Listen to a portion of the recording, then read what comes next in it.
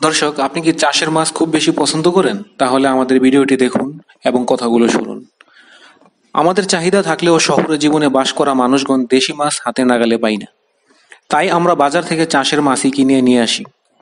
কিন্তু যে প্রক্রিয়ায় মাছগুলো চাষ করা হয়, সে ধরনের প্রক্রিয়ায় উৎপাদিত মাছ মানব স্বাস্থ্যের জন্য অত্যন্ত ক্ষতিকর।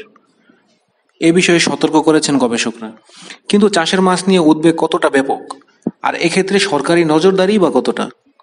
ঢাকার একটি মাছের বাজার ঘুরে দেখা যায় রুই, কাতল, মৃগেল, কই, পাঙ্গাস সহ বিভিন্ন ধরনের নানান সাইজের মাছ নিয়ে বসে আছেন বিক্রেতারা।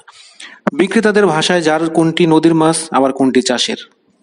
বাজারে নিয়মিত একজন ক্রেতা জানান নদীর মাছ ছাড়া অন্য কোনো মাছ তিনি কেনেন না। কিন্তু কেন? এমন প্রশ্নের জবাবে তিনি জানান, নদীর মাছে যে স্বাদ চাষের মাছে সেটা পাই না। চাষের মাছে সবসময় কেমন যেন একটা গন্ধ থাকে, অনেকটা ঘাসের মতো।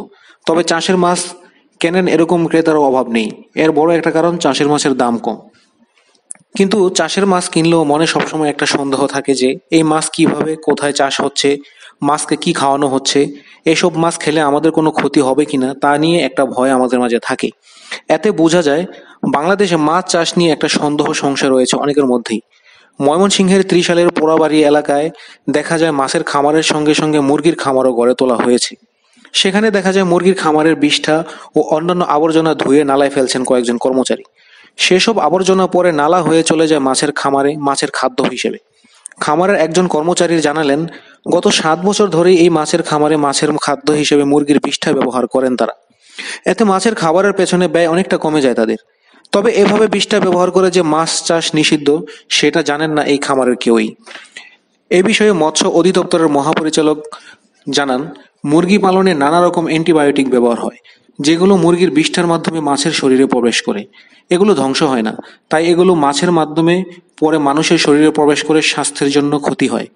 এজন্য কয়েক বছর আগে মাছের খাবার হিসেবে মুরগির বিষ্ঠা নিষিদ্ধ করেছে সরকার। কিন্তু এরপরও কেন এই পদ্ধতির ব্যবহার হচ্ছে জানতে চাইলে মিস্টার গুলজার বলেন, অনেকে এখনো গোপনে এটা করছে, আর আমরা জানতে পারলে সঙ্গে সঙ্গে ব্যবস্থা নিয়ে থাকি। তবে হ্যাঁ, খামারিদের উদ্দেশ্য যেটাই হোক, ওষুধের মাত্রাটা অনেক গুরুত্বপূর্ণ। এখানে হেরফের হলে তা স্বাস্থ্য ঝুঁকির কারণ হতে পারে। এই জন্য এক্ষেত্রে অবশ্যই সরকারি চিকিৎসা কর্মকর্তাদের পরামর্শ ও নজরদারি থাকা উচিত, এবং আমাদের উচিত চাষের মাছ কম খাওয়া। দর্শক, আমাদের ভিডিওটি ভালো লাগলে অবশ্যই লাইক কমেন্টস করবেন, এবং হ্যাঁ, আমাদের চ্যানেলটি সাবস্ক্রাইব না করে থাকলে অবশ্যই সাবস্ক্রাইব করবে, আমাদের সঙ্গে থাকবেন। ধন্যবাদ।